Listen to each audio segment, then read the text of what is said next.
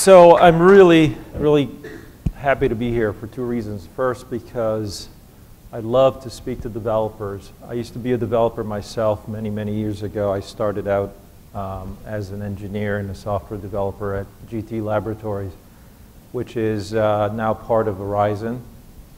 Back in the day when there were corporate laboratories that did basic research.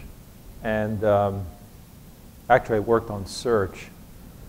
We didn't call it search back then because there was no internet. It was called internet information retrieval. And it was sort of an offshoot of database research. And so I love talking to developers. Because I feel that you, the younger generation, are going through what I went through. And I had a lot of questions when I was young about how the world works. And there weren't many answers, and I hope maybe at least I can ask some more good questions. The second reason I'm happy is because I'm being given an hour and a half. And usually I only get 20 minutes or maybe at most 40 minutes. And I don't get a chance to really dwell on some of the data and some of the richness of information that can be put on a screen. And the screens we have today are tremendous. If you think about how many pixels we have available to show information with, and how many pixels we have to give great rich detail, but it's detail that's often unfilled, especially in a PowerPoint culture. So let's see how far we can push the pixels on this screen. I'll be presenting using an iPad, which has a retina display and actually has more pixels than the projector typically, but let's see what we can get. Now, broadly speaking, I think the question we all have is, what is the future going to be like? What is the future of certain technologies? I know this was my job for 8 years. I had to figure out what would be the future of something called smartphones. And at the time, back in 2003, 2004, that meant either Microsoft or Symbian. So there were a lot of debates about who would win that fight. And we were looking at horizons. We were looking at 4 or 5 year horizons at most, but not very accurate even in 2 years, as it turns out. So what I thought about a lot is, what is the correct time horizon for understanding technologies? And so I decided to look a little bit further than usual. I decided to look at technologies starting in 1900. And I decided to think about a century's worth of technology evolution. So this type of graph actually shows penetration, as you see there on the scale, on the y-axis title, but in a way, in the ratio, penetration over non-penetration, and that yields a figure between, in this case, 0.1 and 10, representing approximately 9% to 90%. So that is the range we're going to be exposing. And the adoption of technologies are on the basis of consumer users as users, consumer technology, and the United States. Not so much the world, because we don't have this richness of detail. So let's start. Oh, and in the corner here, you're going to see, as it moves on, the technology being illustrated. And the first is the stove, what some call the range. This is the turn on and heat your food type product. And in 1900, this was an emerging technology. It just crossed over 9 to 10% penetration of US households, and by 1938, it was at 50%, and it took until about 1957 for it to reach what we think of saturation around 90%. Now, note how nice and smooth this line is, or relatively smooth.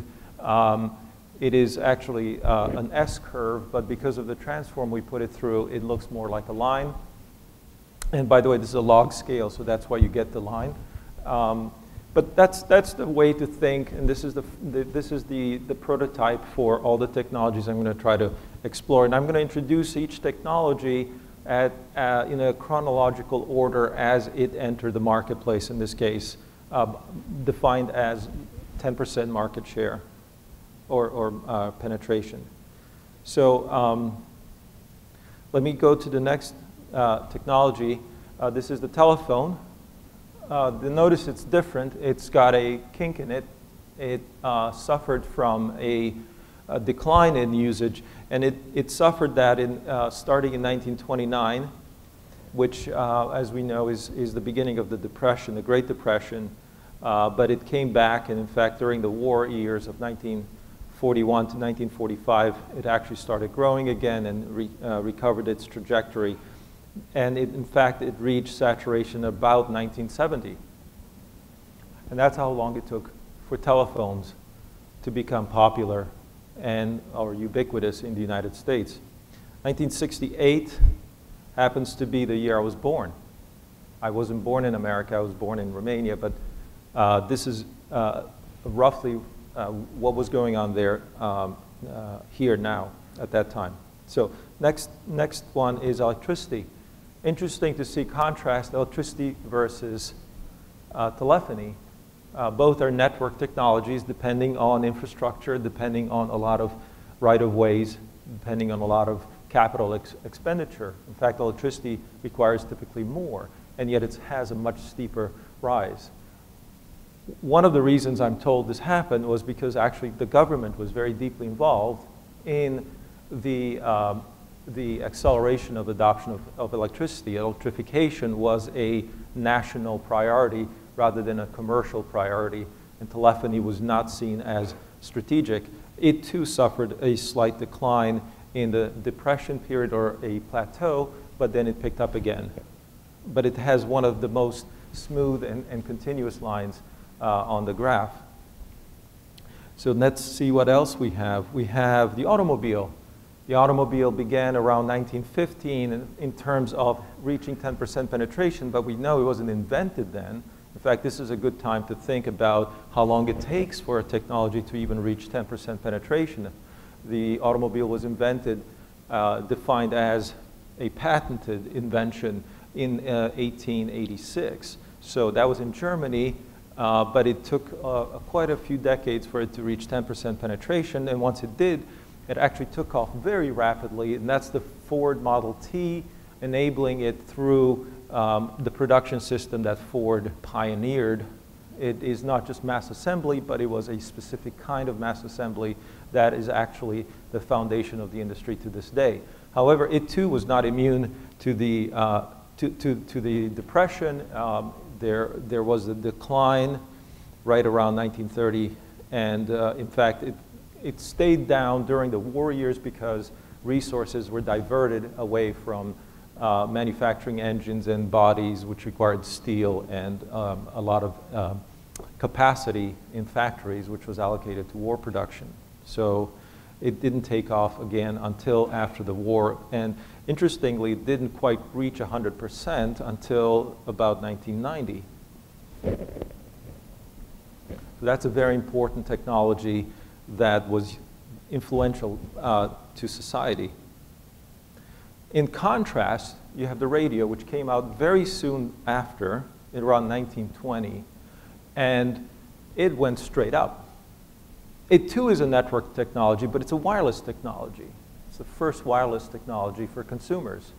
And it had an ecosystem, and that was radio programming. It required radio network, the creation of radio networks. It required new business models, and how to commercialize, how to make money from this new technology. It too was invented much earlier, but once a business model was well understood, it took off very rapidly. And we know from history how rich the culture of radio was around that time, when in fact we had the breakthrough of the H.G. Wells, the story of what's the name of the War of the Worlds, which actually frightened people to thinking that we were being invaded by aliens. It was that time when it happened. And other labor-saving devices, for example, the washer, it has a rather slow slope. It also has the kink and the dip in the war years due to resource issues. It also doesn't quite reach all the way to the top. In fact, I'll take it all the way till the present, and it still hasn't reached 100%. And here, there's nothing wrong with the washer. It's a very commodity product. The difference is that it doesn't fit in everyone's life. There are some people who live in apartments who have no room for washers or dryers and the hookups and everything needed, and so they simply saturated it around 80% or so.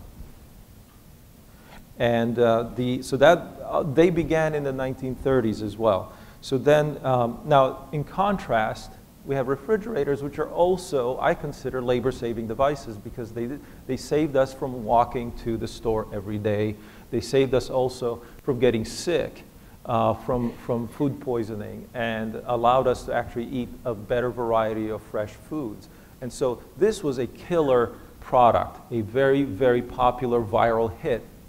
The refrigerator grew as fast as the radio, even though it wasn't a very cheap appliance. Similarly to the radio, the television, and television began after the war. Now we're in the late 40s. It was invented before the war, but again, due to circumstances beyond its control, it could not enter the market until the late 40s. But once it did, it went straight up. And it solved the same job approximately as the radio, which was avoid boredom, avoid the pain and suffering of not having anything to do. Sounds familiar, doesn't it? It's a job we have today, even now. And yet there it is, vertical growth. Again, if you think about the golden era of television, it's about smack in the middle of that curve, right? The great shows, the great innovation that took place in entertainment, in terms of commercialization, in terms of commercials themselves, in terms of advertising, Mad Men, all the things that came out of that era were because of this type of product. So that's television, late 1940s. Came again the dryer. The dryer, actually interesting, it took a bit longer than the washing machine. Apparently it wasn't that important to have a dryer. It consumed a lot of energy compared to air drying, and people felt that air drying was good enough for a long, long time, and many people still do in the world. And so even the dryer to this day, it reached about equal level to the washing machine, but it was offset somewhat. So that's in the 1950s. Air conditioning. If you go back to even the mid-1970s, air conditioning was not in 50% of homes. It was a luxury product for most of the century. Finally, dishwasher. Dishwasher also similar to the washing machine. It wasn't very, very popular because it required a certain configuration for the home, and older homes couldn't support it. And to this day, it's not the most, it's not saturated in that sense. Then came another revision of the TV, the color TV. The color TV, same slope, very vertical. It took only a couple of years to reach saturation, and by the early 1980s, it was in every home. And then now we're thinking more about the 1980s, and what was the killer technology in the 1980s was the microwave.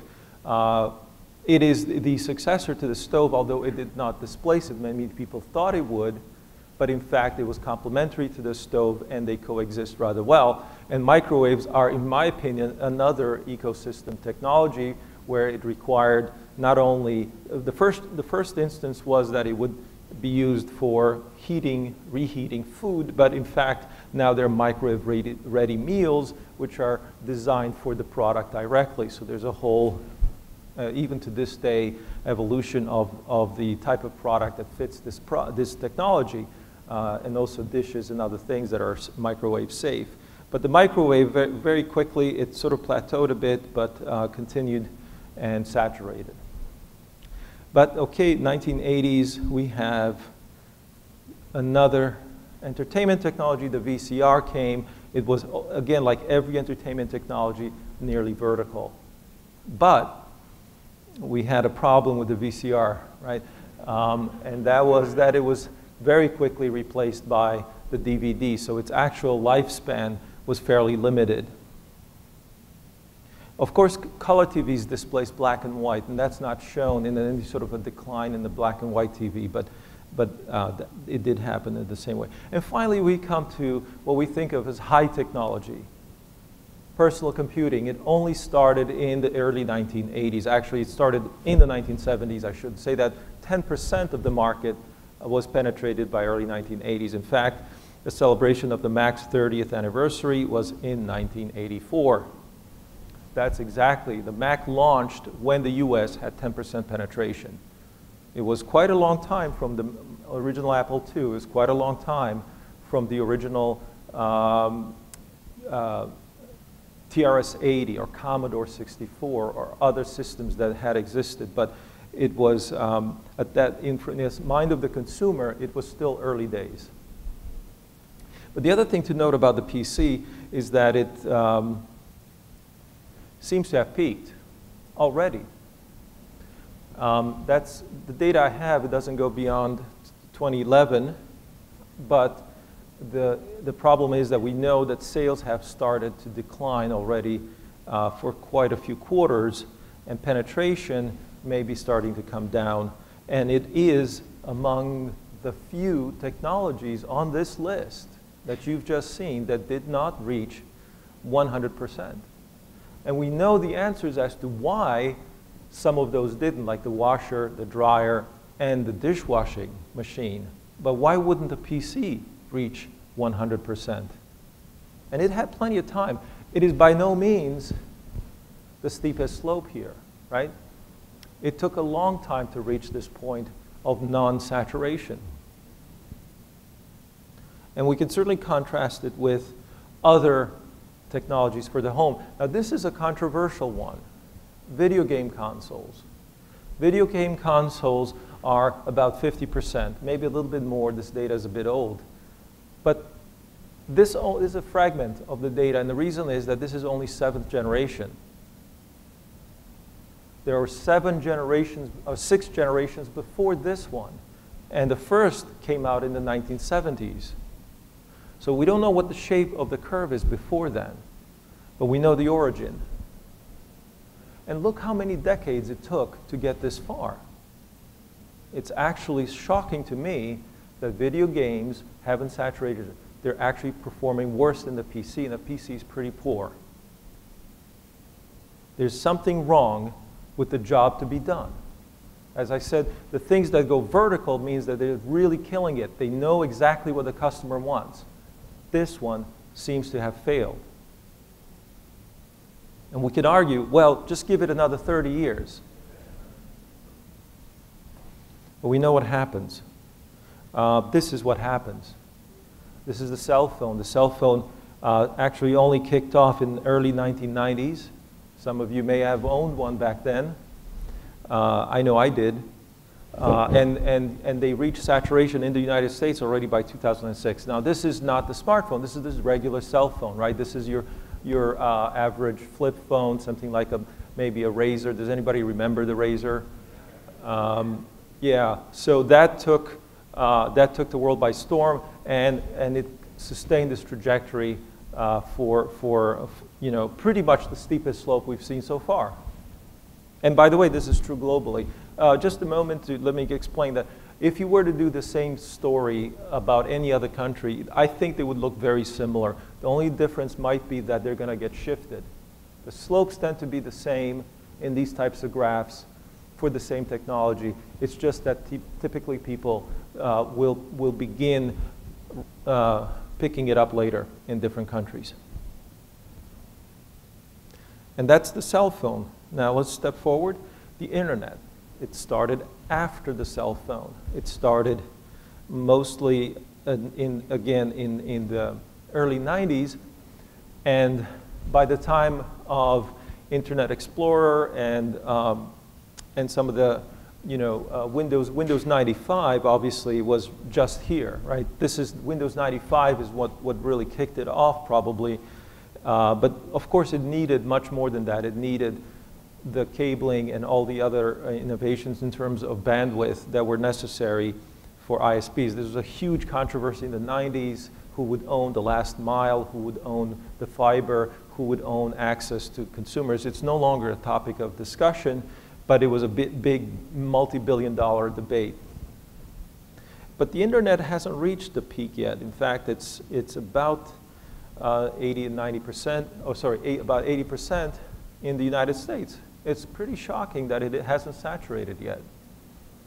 So this is to be watched. I don't think it's going to come down like the PC did. I think it's going to sustain through the fact that, of course, we have mobile technologies. Before we get to that, though, right in the middle of all that, yet another television technology. After the color TV came HD TV, and HD TV looks very much vertical like every other TV format. And here it is kind of projecting it a little bit into 2014. And finally, it's getting tight here at the end of the graph. Here we have the smartphone. The smartphone is pretty much very predictable, another straight line. The smartphone, in fact, we have data on it from ComScore. We can track on a monthly basis nowadays. And because it's so predictable, I'm comfortable projecting it to be at this level in 2014. And last but not least is the tablet, which is following right behind the smartphone on the parallel trajectory.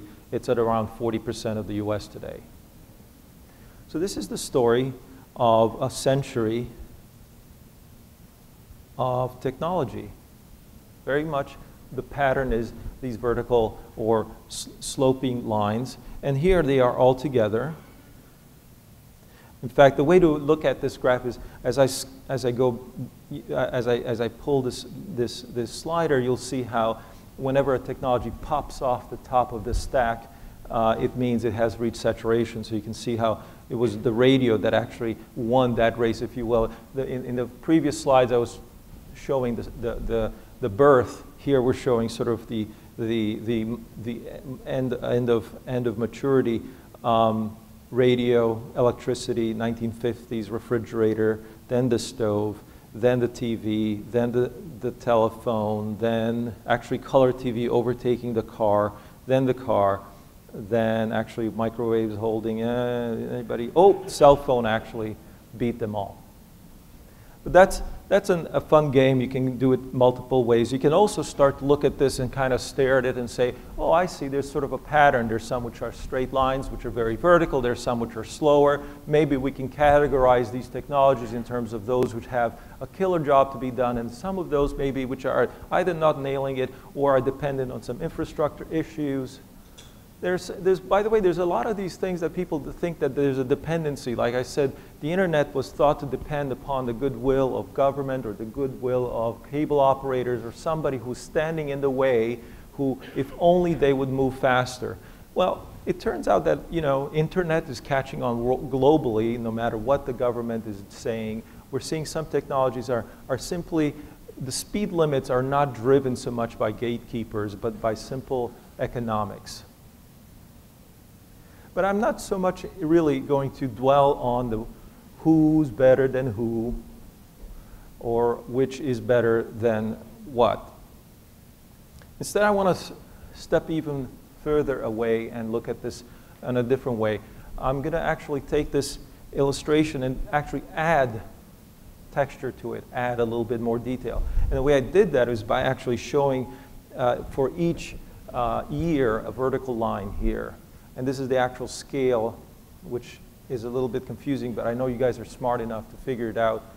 This is the relationship between p and 1 over 1 minus p. The fact that it's logarithmic is shown as well. And here it is all together in one big picture. And that way sort of we can kind of figuratively squint and see it all together like this. Now, as I said, there's patterns to be seen. But the point of this illustration is to add another layer to it, to come in slowly, and it is to show this lifespans of the people who lived throughout this century.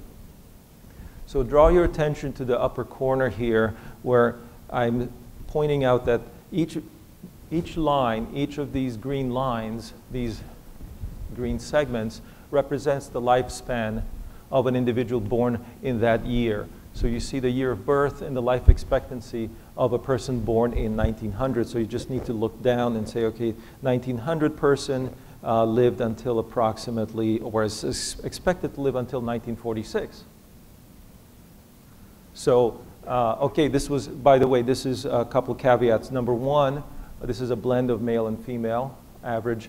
Number two, this is life expectancy at birth. If you live to a certain age, you might actually see that line grow longer. But this is easy to obtain data. The history of life expectancy at birth for the United States overlaid on the technology curves. Now, a couple of things to note again. Notice how jagged it is. How there's a big dip here. See that dip there? That's 1918. Anybody know why it dipped in 1918? It was the flu that killed millions worldwide. This is what I think is one of the greatest tragedies and one of the greatest fears we should have today. But the other thing in terms of hope is that the reason the line is so ragged, by the way, is because of other viruses and other pathogens and bacteria in particular. And it's smoothed out as some of those vaccines and antibiotics came into use. And not only did it smooth out, but it got longer. And we have healthcare to thank for, which is not one of these lines on this graph. It's a very important technology and a very important science. It doesn't get enough credit. But I'd like to also draw attention to one particular segment in this graph, and is this one, which is the colors on it, and it's actually my life. Born in 1968, as I already mentioned. And I color-coded it by phases of life. So this would be childhood. In blue, this is my teenage years.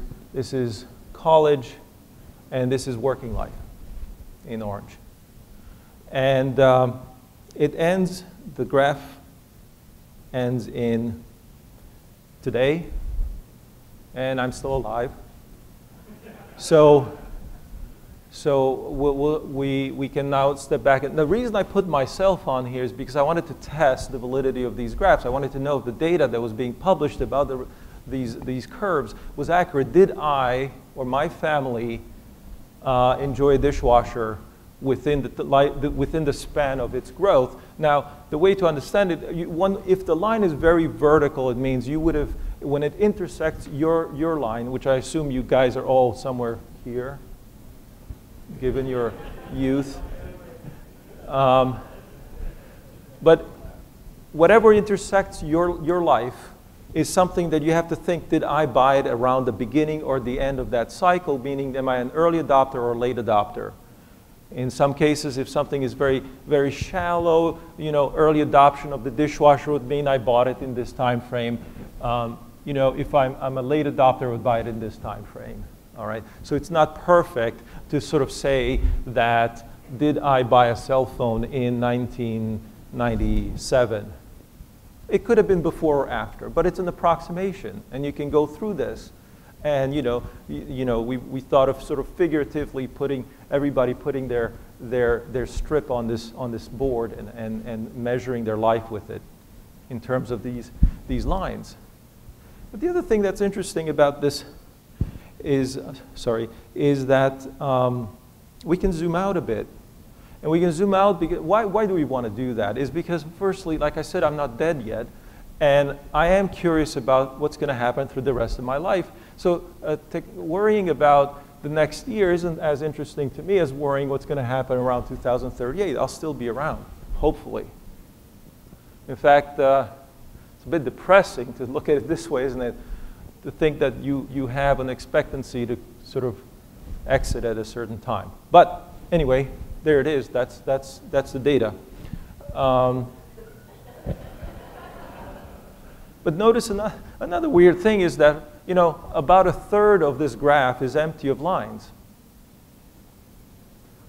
And in just a moment, as you know, it's not so much that, why did I not stop here? Because I should not be concerned about anything beyond my life. Well, I am concerned because actually I have a son, and my son was born in 2005. And actually this graph only begins, it terminates in the end of life expectancy of someone born in 1998.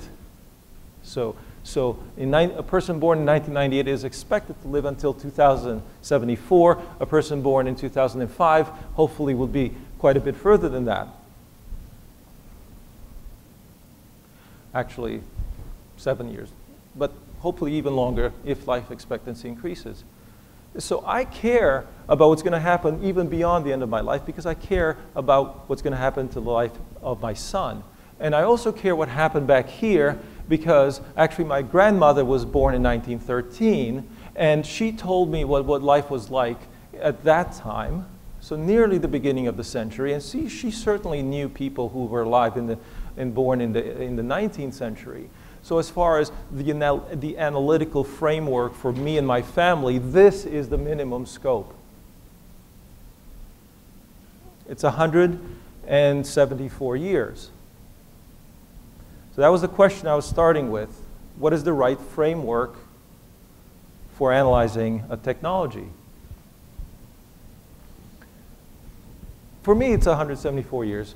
You know, you may quibble with that. But the other thing to ask when you look at it this way is exactly what's going to happen in the blank areas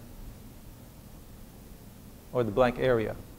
And when I think about this, one of the things is that I know who doesn't know the answer. I know that Wall Street doesn't know the answer. And how do I know that? Is because they didn't know the answer 5 years ago about what's happening today. They certainly, if you go back to the 1970s or 80s or 90s and ask who did they bet their money on, most of those companies are gone.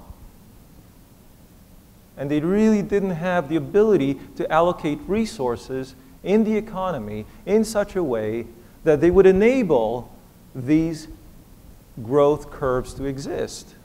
They put money on what was around back then, not on what was going to emerge. In fact, the way to think about it is almost every one of these lines was unforeseeable. It was unforeseen by the stock market, but the stock market, let's not pick on them. They're the reflection of the thoughts of millions of people. They're not fools. They just can't really figure out. All these millions of people and all the politicians in the world could not have foreseen the tablet or its effect. So maybe, in fact, if we extrapolate from the fact that the market is a reflection on society, maybe nobody knows what's going to happen. And maybe even we can step that far to say that nobody knows what's going to be on this canvas. And then I thought, could it be that there will be no lines at all? Now, we know there were a rich history of lines, and we have a century of them, but if we go before that century, there weren't many. In the 19th century, there were mostly technologies for industry. There were technologies for transportation, like the railroads, steam engines, ships, innovation around steel making, but these were not consumer technologies. There were very, very few. There were no labor-saving devices so much as we see them today. So it was in fact the earliest technologies, the fact that we had stoves and electricity and radio, that allowed a lot of the later technologies to develop. In fact, what's untold here is how every technology actually depended upon others before it, and that every technology stood on its shoulders. You couldn't get productivity improvements in telecommunications and all these other things unless you had roads and trains and infrastructure like electricity available. And so maybe one way to think about what the road ahead is by asking what could be built upon the foundations we have today. And I believe that in fact you can study that the smartphone needed the cell network. The smartphone needed the internet. The smartphone needed the personal computer to exist. It was a miniature version of that, in fact. And again, you follow that chain of causality and you go all the way back to the beginning of the century. So in fact, I've sort of answered my own question. If these technologies actually can be used as building blocks for further development of technology, then yes, we will have more lines. And you can make that projection. And I'll leave it to you to draw these lines. But I want to step away from that just a little bit. And I want to tell you how there's another way to think about the data. And this is the same information shown as these lines, where for each technology I give a bar. And there you see, for example, although it's unlabeled, the first one is the stove, born in 1900, lasting 58 years through this period of superb growth, and thereafter being saturated. And so for each of these, you can define a certain lifespan. But this is not, they died at the end of this lifespan, but they reached a point of commodity, or being a commodity. And they reach that point, and then there's a certain element of economic value that changes. There's a certain lack of economic value in the beginning, and there's a certain lack of economic value at the end, especially if you're a company in that space. A better way of putting it is it's very speculative in the beginning. It's typically favoring companies or investors who are speculators. In the middle, it's favoring those who are incumbent, and at the end, it's sort of favoring those who integrate and consolidate. And this is therefore the lifespan of the industries that made these things. So, in fact, you can see that in televisions and VCRs and microwaves, that the companies that made the early televisions are extinct today, especially in the United States, that they were disrupted by the Japanese, for example, the RCAs and the Zeniths, and so on, because they made great money during the time of growth, and they were disrupted during the time of saturation. And of course, these are all known as commodities today, even automobiles, although less, perhaps, less than certain other technologies. But this is what it looks like. Now, notice also I've made some interesting, perhaps, pointers here, that during periods when we had an economic catastrophe or warfare, that actually innovations were not coming out. There is a certain pattern to when new things were introduced, and indeed maybe it had something to do. This is correlation, not causation. Maybe for the Great Depression and World War II, there is definitely some causation because the television could not have been born during that time. But I'm not so sure whether the Vietnam War or the Iraq War really slowed down consumer technologies, but it's something to keep an eye on. Generally speaking, wars are bad for business. And then I thought, okay, let's measure one more thing, and that is, this is the most rich and confusing part, but each of these technologies also has a replacement cycle. So products within each technology get replaced, right? So you would imagine a car would last a certain amount of time, so you would upgrade it. A cell phone, a PC, etc., would be upgraded at a certain frequency, right? And this is what we're seeing here in a sort of a rich pattern. This, for example, is the cell phone, and I'm saying that it actually ends. The upgrade cycle ends, and then people begin to buy smartphones. Approximately here, this is the PC. The PC, when the early PCs were not very good, people wouldn't keep them for very long. So I'm assuming they were held for 2 years, then 3 years, then 4 years, and so on and so on. And then here's the microwave. That the microwave would last much longer, it being an appliance, and so on and so on. So we can make these assumptions about the lifespan of individual products. And the reason I do that is because now I can introduce let me put it this way.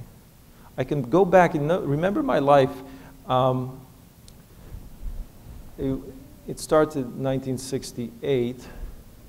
And remember, I suggested that, well, this box represents the time when I would be buying stuff. My economic activity lifespan. So I expect that when I was a child, I didn't have money to buy stuff. Nowadays, I guess kids do, but I didn't.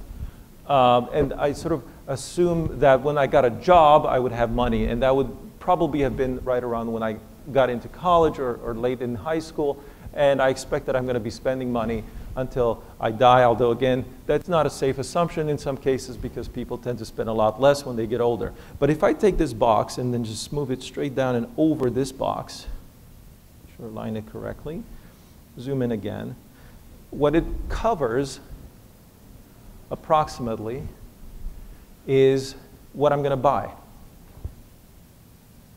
And so what's interesting is that if you put a dollar figure on every one of these little segments, knowing how much the first generation of, and second generation, third generation of everything cost, then this is what I'm expected to have spent. And actually, not just expected, I'm almost guaranteed to have spent this money because each of these lines goes to saturation. So that means that almost everybody will have that good. And therefore, this sort of is the minimum amount of spending on technology that I'm expected to have in everyone born in 1968.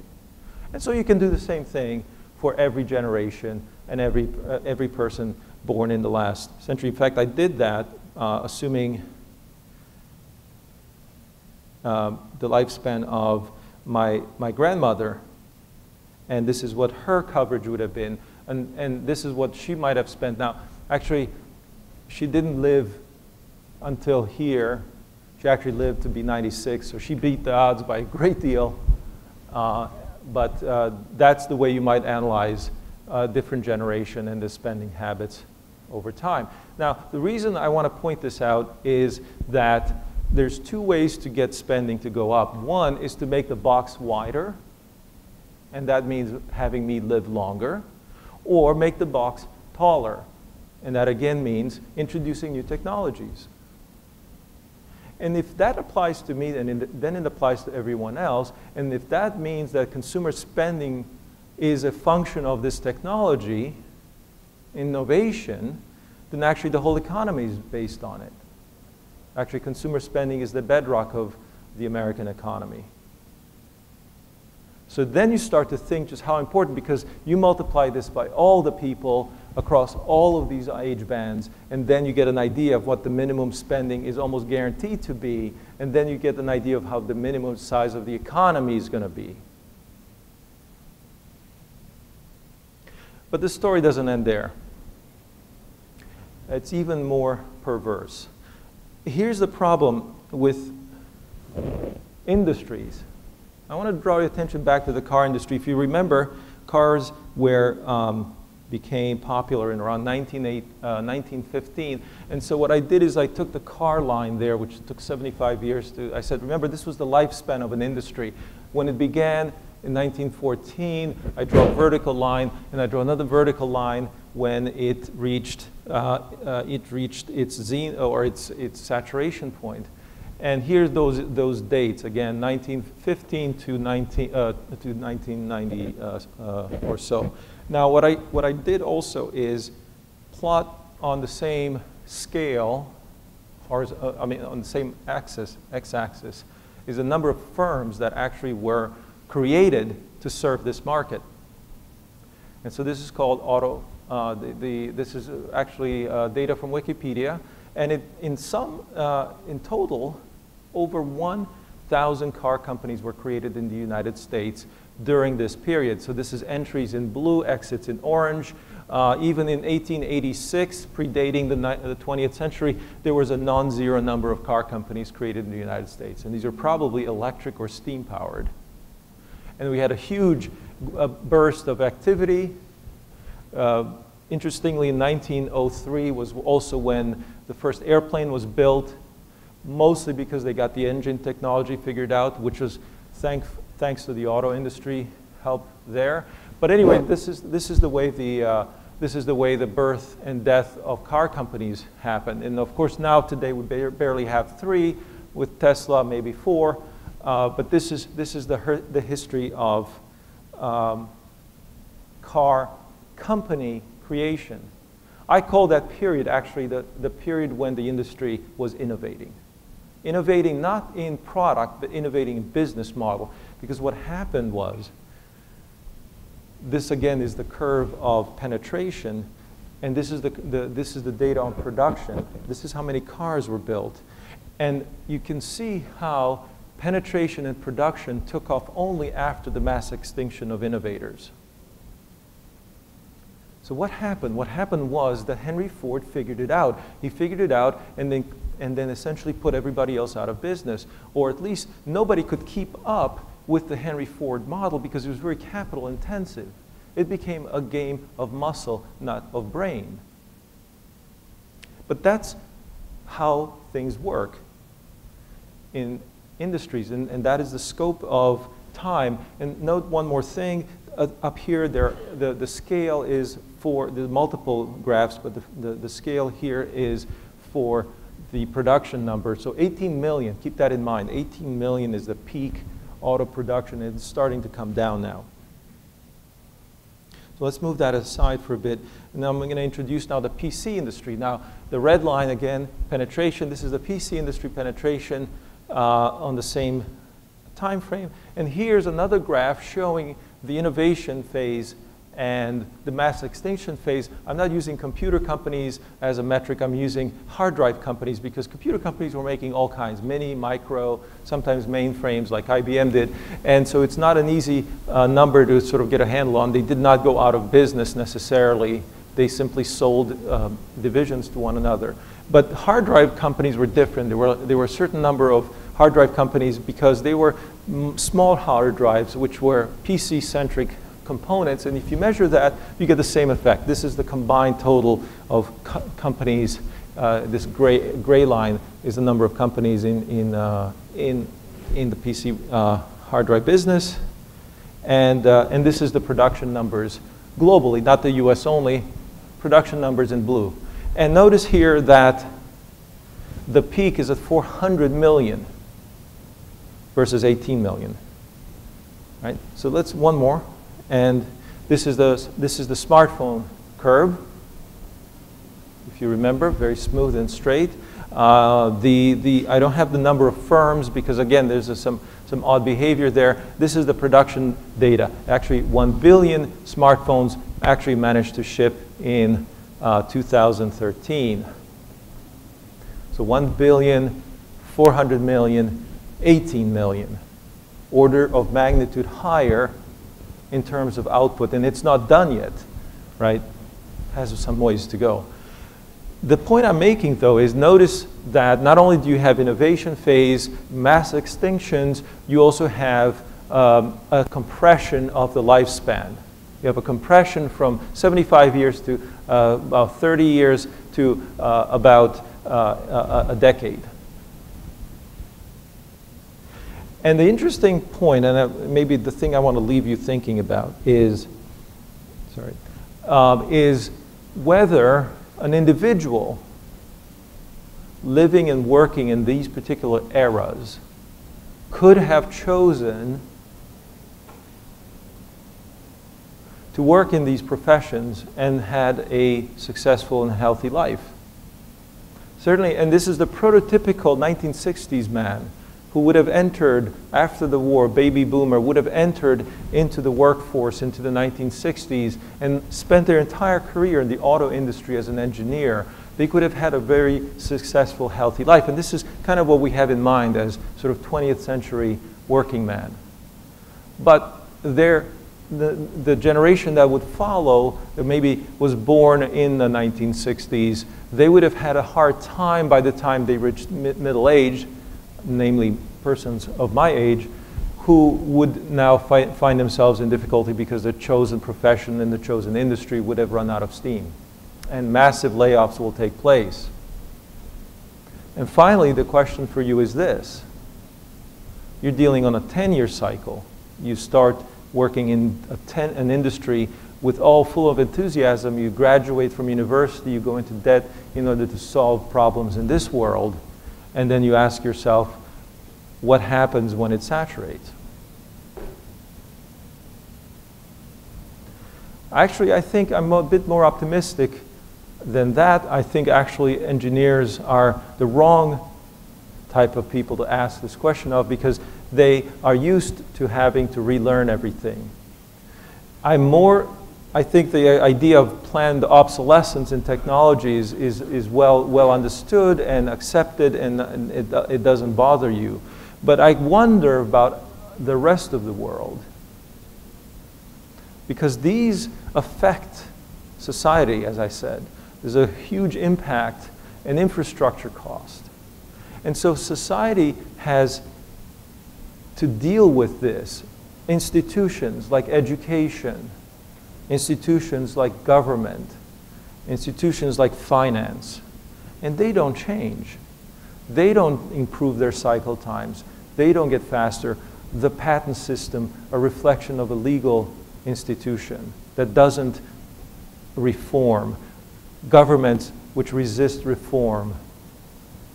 I mentioned healthcare, but it also has a difficult time changing, and education is the worst of all. It's most important.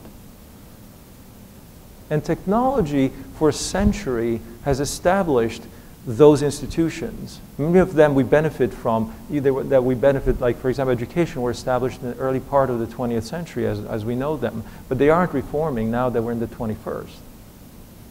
And so we're pushing down on the accelerator as hard as we can, moving as fast as we can, drawing as many lines as we can, so that we can get an economy that grows the box for every person.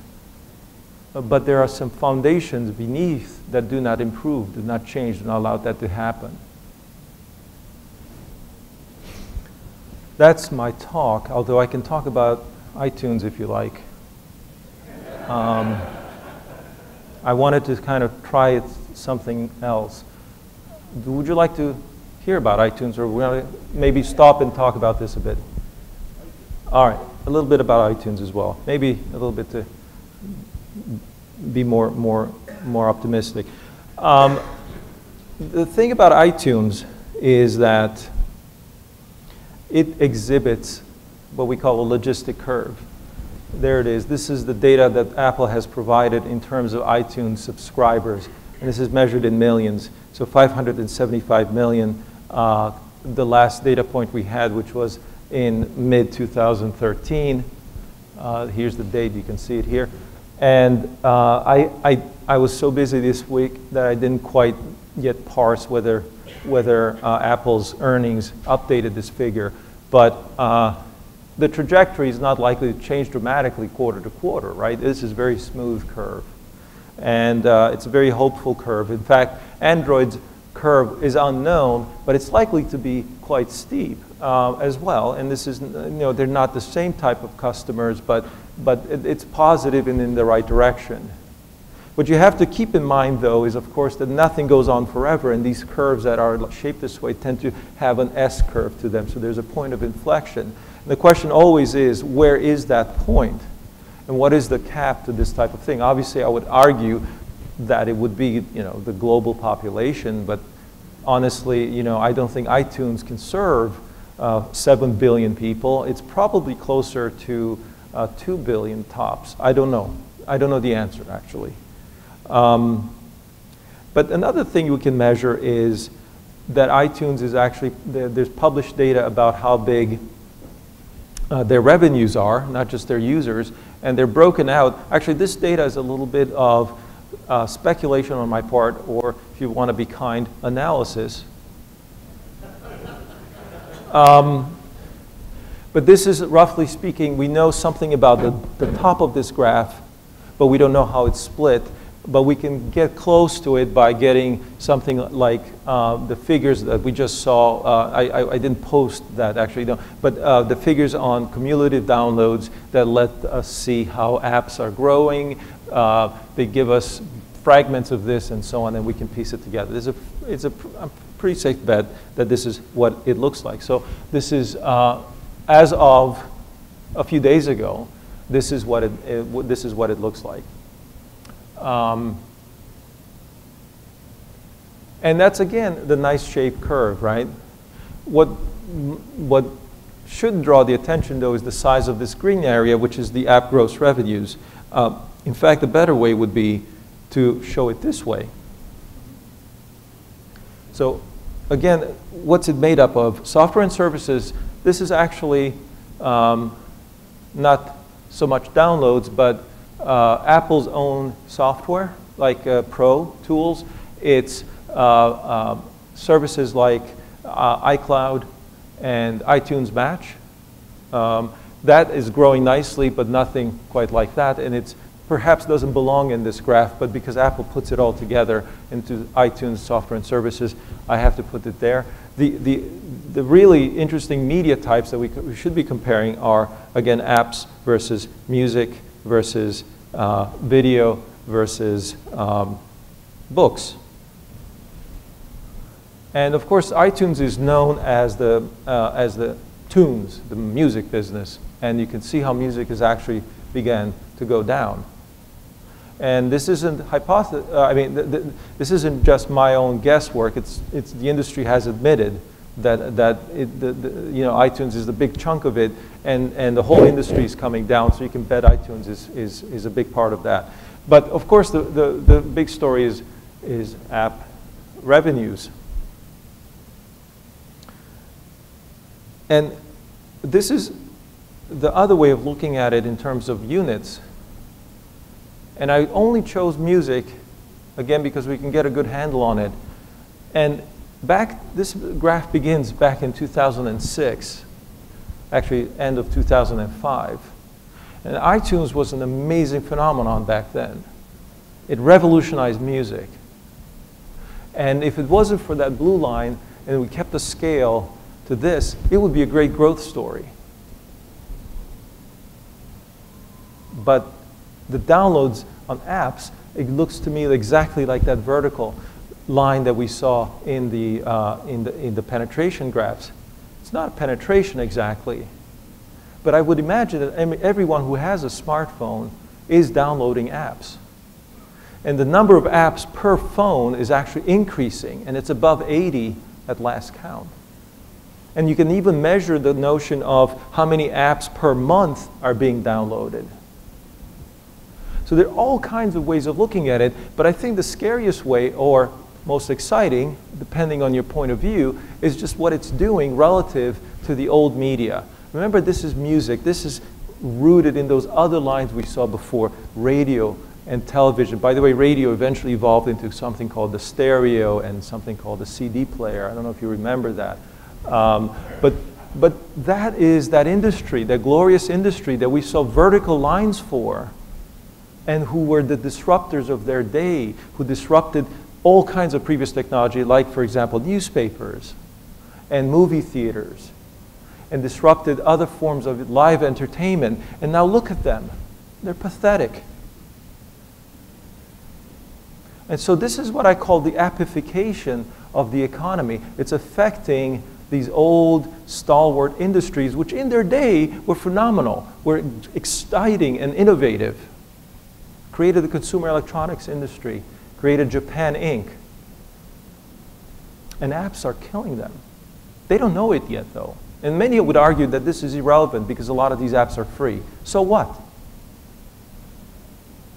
It's what you care for is consumption.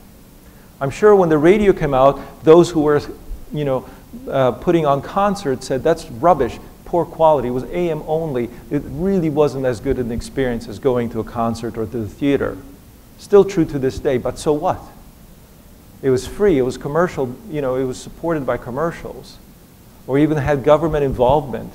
Unfair. So what? What matters is that the consumer loves it, and it solves the job to be done. So I'm really excited about apps. It's why I use an app only when I present. Thank you. That's all I have.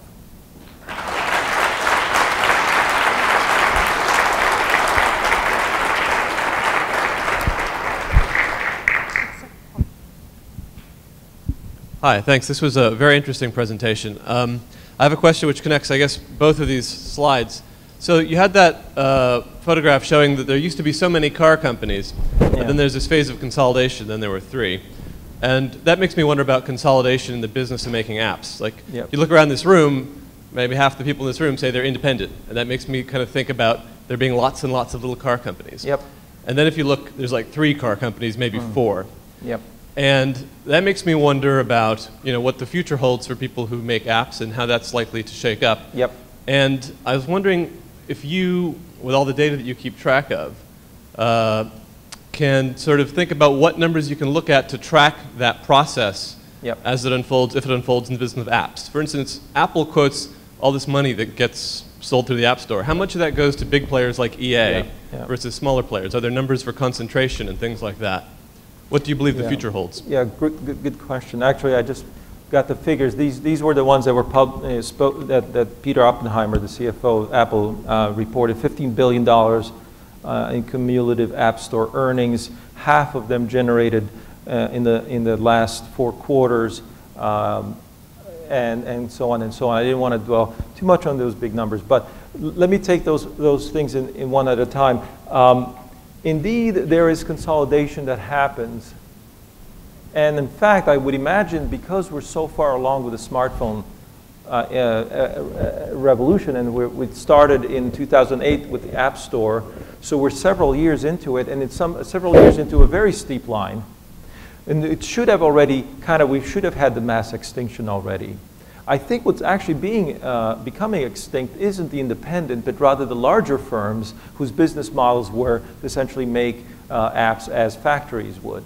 I think what the difference is, though, is that this industry is more like the entertainment industry, where the app makers are the talent. App makers are those who are, for example, in radio and in television, they're performers or they're creators or they're the craftsmen who make the thing happen, and not so much the distributors or the studios that industrialize things. So in many ways, it doesn't mean, when you look at those car industry statistics, they're not necessarily comparable to talent-based businesses. Talent-based businesses behave in a much more organic way, much more potentially self-sustaining ways. Actually, one of the great things about Hollywood, which I learned by simply being a writer and publisher and podcaster, people tell me lots of things. And one of the things I learned about Hollywood is how resilient it is, even in face of so much disruption that it has suffered, from going from, as we know, film cameras to VCR to DVDs to online distribution. The talent pool has not been all that affected. In fact, the talent pool is as vibrant as ever and as attractive as ever, and now many of them are actually trying to hop into new ways of creating things because the tools are available. So in fact, what makes Hollywood resilient is because it broke apart from being a studio system long ago, and so essentially it's people getting together on project basis, building stuff like a movie, and then sort of breaking up again and then reforming and so on and so on. So it's not very much an industry in that sense. Hollywood is very much a community. So it's important to think, I think, of yourselves and app developers as artisans, as artists who are able to, because of the way they configure and reconfigure themselves, are able to withstand the disruptive forces that prey upon the rigid and inflexible. I think, to follow up, a couple of missing things are the number of books written and the number of albums created, because it feels to me that we're more on that scale than on the scale of even film production. I don't think literacy is decreasing even in the age of the internet, meaning how much people read. If you think about newspapers being disrupted, that doesn't mean that people who write news are decreasing. If anything, it's exploding. It's just happening online.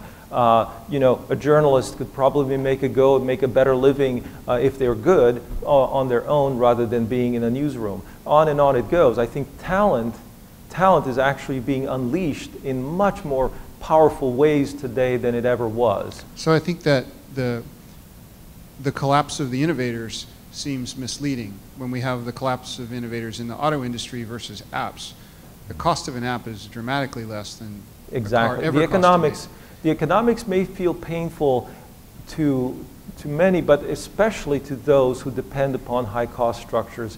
And I think that, again, don't forget that we are building on the shoulders of giants. We're building on the shoulders of the internet. We're building on the shoulders of high-speed broadband, which makes this distribution of talent, this distribution of effort much more effective. It used to be in the 1990s, if you had to start a software company, you needed $30 million, a sales force who could go out there and literally door-to-door sell software. And that's no longer the case. You have distribution built into the internet, essentially. And you have distributed ways of building stuff. You didn't have to have your own computers in your own rooms and so on and so on. It's just incredible, the productivity improvement of creativity itself. And so that's a very positive message. I think that's reflected in this data, yeah. I would also just point out, I didn't see Moore's Law in your discussion in the semiconductor industry, and that's been very important for us. There are too many laws to cite. The problem is that law applies to computers, but what would be the law that applied to automobiles? Well, I would argue that it was, Ford's law, the ability to crank production, which actually allowed not just the cars to be built in the millions, but it allowed airplanes to be built in the hundreds of thousands, which helped or fought wars with. And so on and so on. Industry was scaling at a tremendous rate in the 20th century. Or what law would be in effect to make the phone network possible or the electricity network possible? Certainly, I think Moore's Law is an order of magnitude more powerful than any of those other laws, and that has allowed this sort of exponential growth. Some would suggest that if it keeps going, we'll have this singularity so that my graphs are going to be thrown away in about 20 years because we're not going to worry about them anymore or something. I don't know. The other thing that might seem a little weird to me is that, apps are such a generic term. When you talked about video game consoles, well, video game consoles now, we have them all in our pockets. So those are apps, So it's not that video games as the software were dying, it's the consoles died, but that's because we now have that inside of our phone. And and just in terms of thinking what might be the threats to this, I mean, apps are such a broad category. We might have a particular skill set that could be decimated by a rise of Android or another particular. We might still make apps, though. So it just seems like a very broad category that you can easily say is growing. But there's a lot of shakeup that could happen inside of that, Of course, I'm smoothing a lot of data out to make even the big technologies. Many would argue in the consumer space that you can't put radio like this because it evolved in so many ways over that time span. And cars, to suggest that a Henry Ford Model T versus a modern car are comparable is ludicrous. But things do change, but we have to have a frame of reference, and that's what I'm putting forward here. Sure, and I mean, for instance, like you mentioned with cars, like in the next few years we'll be making apps for cars, if not this year or next year. I call it, just generally speaking, the appification. One way to think about smart devices is actually to define the device in terms of the app. And here's what I mean. We have microprocessors embedded in many, many objects already today. We have dozens of microprocessors in our cars. We have microprocessors in our homes in various appliances. But we don't think yet of the Internet of Things or smart, the fabric of smart devices. Why? Because those microprocessors are not addressable by apps. I consider a smart device to be only three things. Number one, a microprocessor. Number two, an API or a way to address that microprocessor by a third party. And three, a connection to the internet. Now, if those three things are present even into a basic device, like something like a shoe, then to me that's a smart device. And so therefore the definition of the device is dependent on the definition of the app. And that's really going to be, I think, the revolution. Maybe the lines that will be drawn will be very hard to point out exactly what the device is, because it's really apps that are one of the lines in their own right. Yes? I'm curious why you chose number of units downloaded and purchased rather than the dollar volume. Well, I had both, actually. The previous chart had dollar values. This is gross revenues. So it's actually even more dramatic. The interesting thing that happened, by the way, so what happened here, suddenly there's like an acceleration vertically. That's in-app purchase. In-app purchase is the untold hero of 2013, because literally Q1 13, I had to recalculate everything because it didn't make sense anymore. We were getting revenue numbers and downloads that were not tracking in parallel anymore. Suddenly I had to change the ASP, or average selling price, of an app. It used to be like 19 cents, meaning what did I do? I took all the known download totals, right? every time they were given, and I took the total revenue, and I would say, okay, then since the beginning of time, all the apps sold were sold on an average for, let's say, 19 cents. And so all free and paid apps together averaged 19 cents. And that number actually started to grow. And I don't think so much the price of the purchase and the meaning of the download price was, was obsoleted.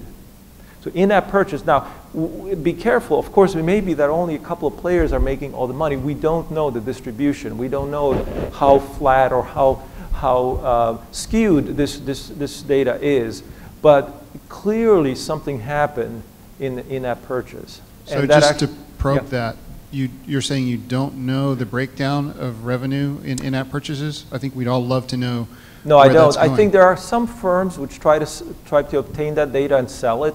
I don't cite anything that has a price on it, because there are terms and conditions I'm not aware of and so on. But there's a company, for example, Distimo, and there are others who I think also try to measure this in that purchase value. What I'm saying is I don't know if it's 10 companies making all the money and nobody else. I don't know how to measure that yet.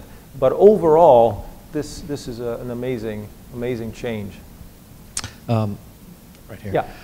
Really enjoyed seeing the slide where you were showing the shelf life of those objects, basically the refresh cycle. So you were showing that the dishwashers and then the cell phones and the smartphones were 2 years each.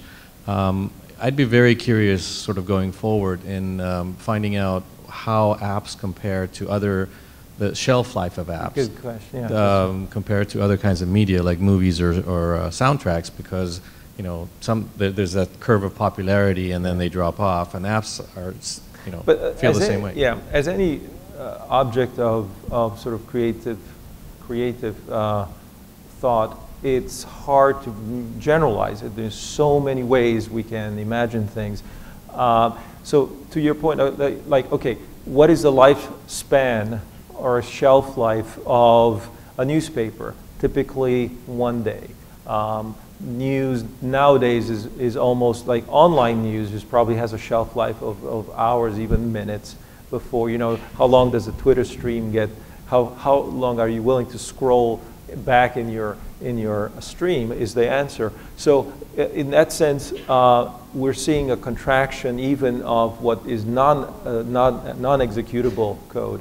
But the idea that you can create something that nowadays, because it's in your pocket, and your pocket is a volatile place, that your pocket is a device which won't have a long span of life. But at the same time, you can transfer your content from phone to phone. And also, I think music has somewhat had a more resilience than I would have thought. I think people are still holding on to music libraries, even probably more now that they're digital than they used to when they were CDs, or even before then tapes, because they were obsoleting the medium, the media file, or the media storage containers and so on. Who knows? I don't have an answer. It depends a lot on the different types of things you create. If you create a killer app, meaning game, it might last for decades. Mario Brothers, franchises, you just refresh them and keep them going.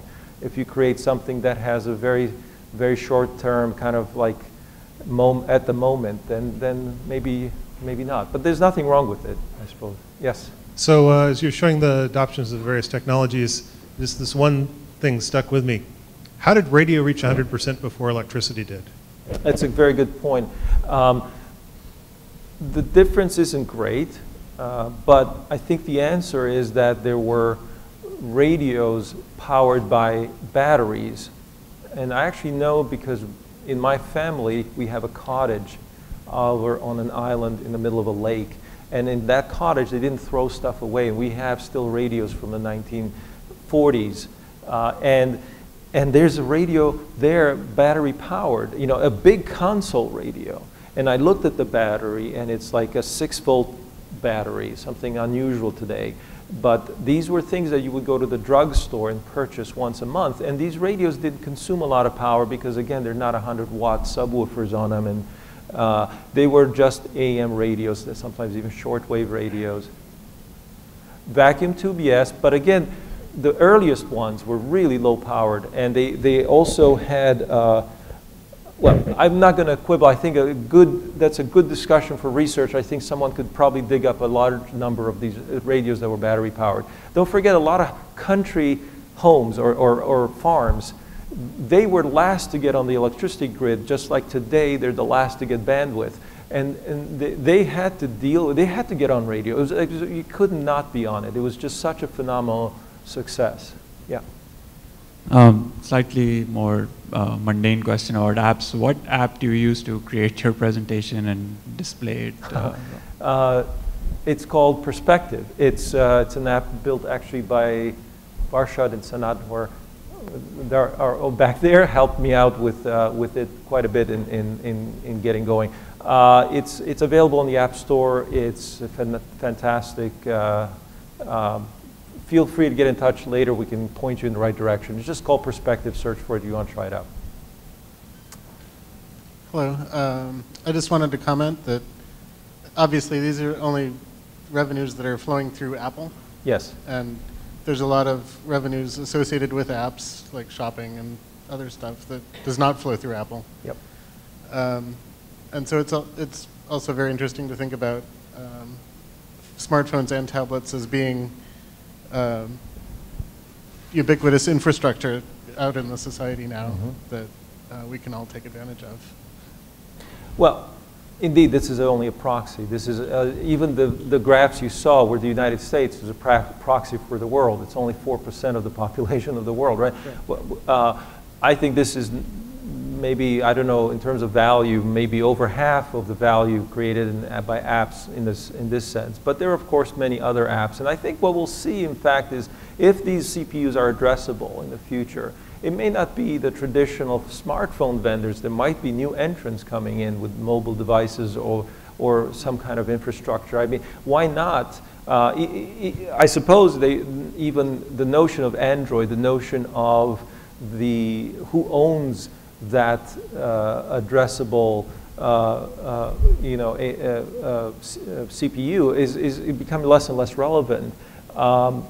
I suspect we'll see these types of lines drawn for apps coming from embedded or nearly embedded technology like automobiles today, and we're going to make things which are not smart, and so iTunes may end up being again a small percent of the total revenue out there for app builders, just like the Mac, and the Apple II were minorities eventually in their industries.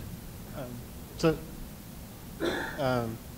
just to follow up, that one spike from in-app purchases is, think of it as a business model innovation that happens to be within the Apple ecosystem. So just thinking forward about all the other innovations and business models that are possible because of all these smart devices. Business model innovation is always the biggest disruption, right? It's not technological innovation as much. At least if there's a technological innovation, unless it's put together with a business model innovation, it just doesn't go anywhere. And there are many technologies, for example, on this list which were not put there. Like what about, for example, camcorders? What about digital cameras? What about pagers? Well, I didn't put them on there for a couple of reasons. One, there's no data. Two, they probably did reach 100%, and they probably, whatever they got to, they kind of started coming down already.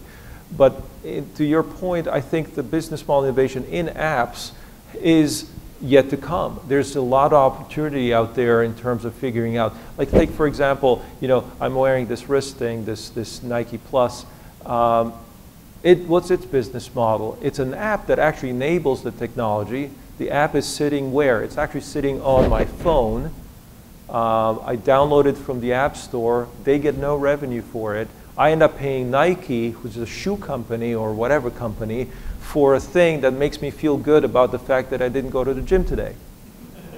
So because I'm waving my arms a lot. So So the idea is that there's a business model for someone who devised an app. Maybe they were acquired, maybe they built it in-house, but there is a developer behind this whole thing, and they're monetizing it in a very, very creative way, and finding a job to be done and finding a way to attach value to that job, et cetera, et cetera. So I think wearables, I mean, it might come to the point where app developers will start developing hardware simply as a means of attaching value to their idea.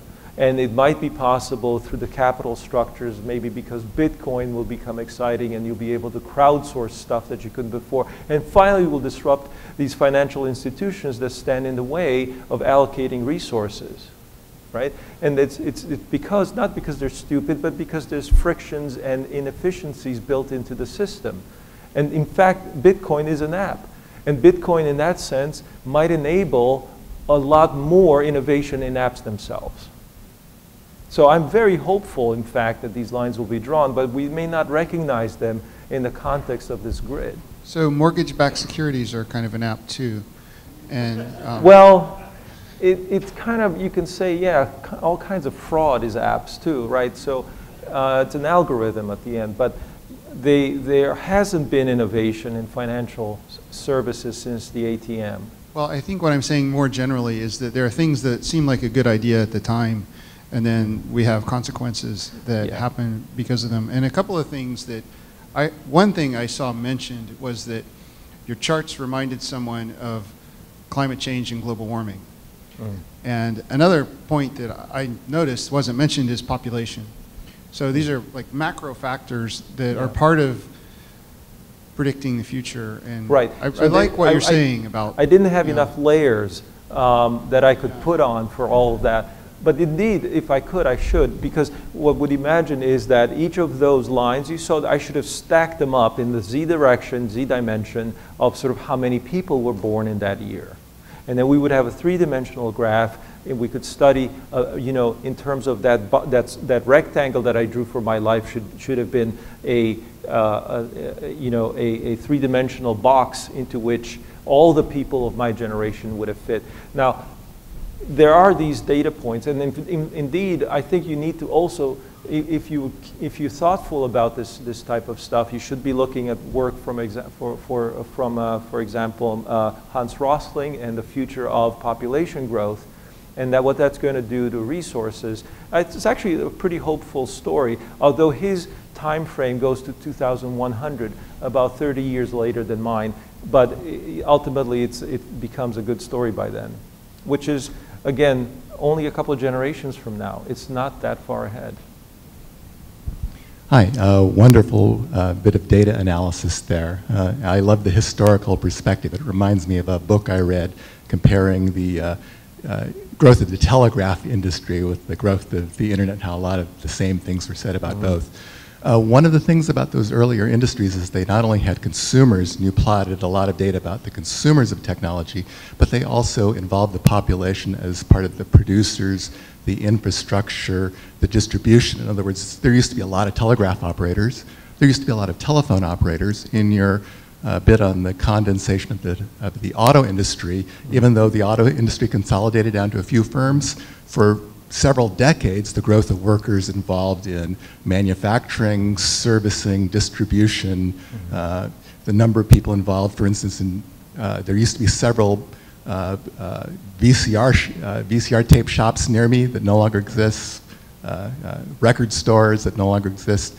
What do you see in the curve of people involved in the total ecosystem of apps versus just the number of companies? Well, I alluded to that shortly, that indeed there's an impact on those who are less skilled and less fortunate, because they tended to be employable before by these industries, and that allowed society to benefit in a more equal way. There are both positives and negatives. Obviously, we can't expect that those who were servicing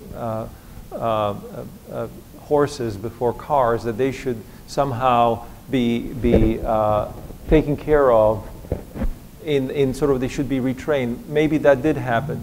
But the struggle here is that you do want to create value beyond the very, very few, right? And the question is how to make it happen. I think part of it is also the flexibility of the workforce. One of the things I study separately is whether what happened in the United States during 1940s in the mobilization for war allowed, for example, women to work that didn't work before. And that type of mobilization is something China today is able to do. And the US can no longer do that. And there's loss of flexibility. So to some degree, that's in itself a way of society getting disrupted overall, because we've lost our ability to really adapt and suffer even in doing so. I don't have the answers, I'm afraid. That's a little bit beyond my pay grade. But yeah, it's a great question and something I'll have to talk about. So let's take one more question. Yeah. I understand that your data was really based upon more of a US-centric perspective. Yeah. Clearly, we are going more into worldwide markets, but the US, as you said, 4%, but still driving most of the economics. Mm-hmm. Are you seeing a change with the innovators, though, the people who are creating the technology? Because I really didn't see anything of that in your chart about worldwide. It's a great question. I think today we're seeing at the level of apps and developers and talent, I think talent is uniformly distributed globally. That means that there's 4% of the talent where 4% of the people live. There's nothing untalented about other people in other parts of the world. And by talent, I also mean intelligence or any other attributes that we think of as skill. The difference is typically the systems available to unleash those talents. Ultimately, historically, countries which were free or so-called had certain freedoms were unleashing more talent. I think globally, we're going to see an improvement, and again, the proxy for that will be the fact that there are more democracies in the world, that there's less war in the world, that there is more access to resources and so on. And again, Hans Rosling is a better authority on any of this, so I'm sure hundreds of other people too. But as far as technology adoption curves, again, I went back even before the 19th century and looked at the curves for railroads and canals and shipping by sea and air transport and road networks. And no matter which country started the revolution, for example, England starting with railroads, everybody copied them eventually, and at the same speed. The saturation occurred at the same speed. So even countries which are completely broken, like the Soviet Union, due to civil war and totalitarian regimes, eventually got railroads working, eventually got roads. And so there is this somehow this like universal value in some of this stuff that everybody wants to have eventually. And same thing happened with cell phones and computers. So yeah, the world is getting smaller and more opportunities is spreading around it, but it sometimes takes much longer than you expect. Thank you. Thank you.